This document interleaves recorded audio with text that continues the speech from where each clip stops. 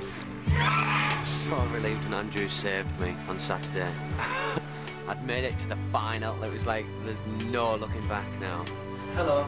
Imagine if I didn't go to that very first audition in London. My nana came with me. Nana G. Have you got through, Lewis?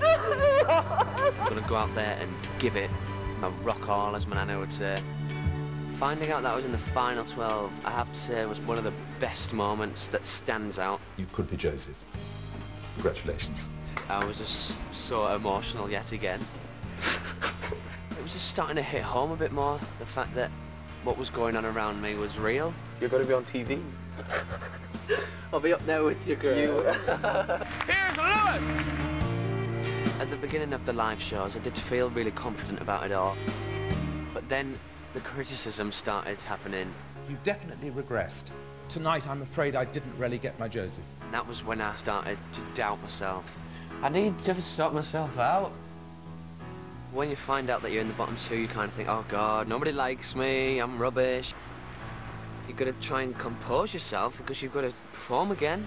I'm going to save Lewis, Lewis, Lewis. Andrew must believe in me to save me 3 times.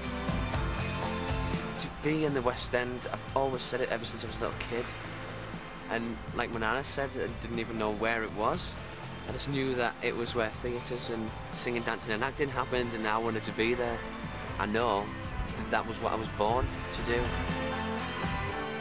Worked so hard to get where I am, because I feel like I am the right Joseph.